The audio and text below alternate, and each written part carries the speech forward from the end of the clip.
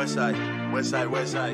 Nearly got it bumping. We on the top. Woo, woo. We on the top. Woo, woo. We on the top. Woo, woo. We on the top. Woo, woo. Had to get it with my guys, never stop. Woo, woo. Mr. Going. Pascal, many moments I could start with, but can you take me through that last shot, the game winner late, what you were looking at, what the play call was, and how that all felt for you to hit it? Yeah, just me and Ty just try to get a good shot. Just a little blur or like just screen, trying to create a little confusion. And then he gave me the ball, and yeah, I just had to shoot it. Shot's been feeling good all night, so I let it fly. You said your shot's been feeling good. That actually ties your career high in made threes. How much of that was an emphasis for you this offseason, getting better from deep? Yeah, just continue to work on your game, improving. Shots gonna come. I think obviously with a team like that, sometimes they put some bigs on you. Like you got to be able to just let it go, not think about it. And that's what I was doing. Obviously, I'm gonna fix the free throw a little bit, but yeah, I just felt the confidence and just shoot it. Obviously, it's early in the season, but after the 3 losses in a row, what did this win mean for you guys? It means a lot. It means a lot. I think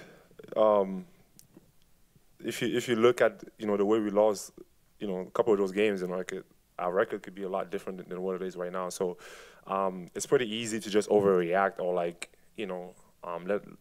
kind of get down on ourselves after those losses. Obviously, it sucks, and we don't want to lose. And I think that I just commend the guys for sticking with it and just continue to work despite the losses, because it's easy to just feel really down after those losses. But I just try to keep telling everyone it's an up and down season. It's a marathon. It's not a sprint. We're trying to play our best basketball come April, May, and June, and that should be the focus. Just continue to get better every single day and improve as we go. And there's going to be some tough losses, but I also think there's going to be some good wins.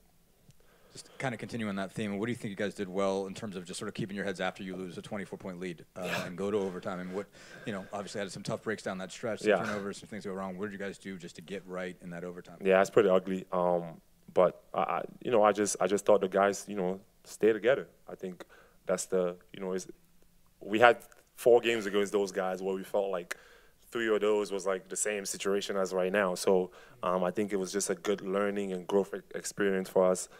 Put ourselves in that situation again with the turnovers and not taking care of the ball and be able to come out of it with a win is big. It's huge. It shows growth because we know that in those conference final games, like we had some games just like that where if we took care of the ball a little bit more or we made some big shots, that we could have won the games. So obviously you had some breakdowns on defense in the 4th, but up until that, you guys did a good job of holding them down. I mean, what did you like on the defensive end, and particularly on the glasses? Obviously, that's been an issue for you guys. I think the guys are committed. I think I told Coach I'm going to be there. I'm going to try to lead the charge in that. Like I'm fighting and it's a challenge and something that I think if our defense continues to just improve and after getting those stops that we fight hard for, we can get the rebound. I think we can be special. So we just got to keep focusing on that. And I thought tonight we did that.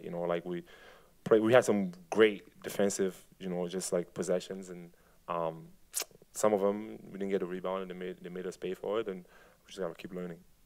What impressed you about Ben tonight, especially kind of the response he had after only playing 14 the other night to go off for 30 today? Yeah, I mean, we know Ben can do that.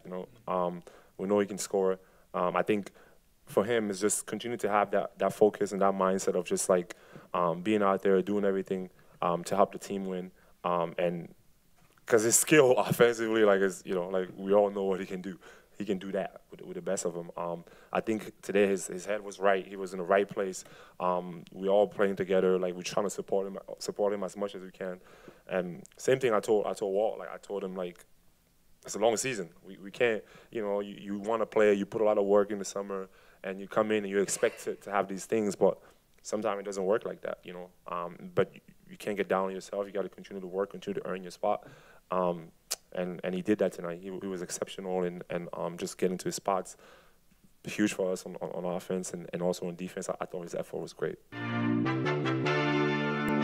West side, west side, west side.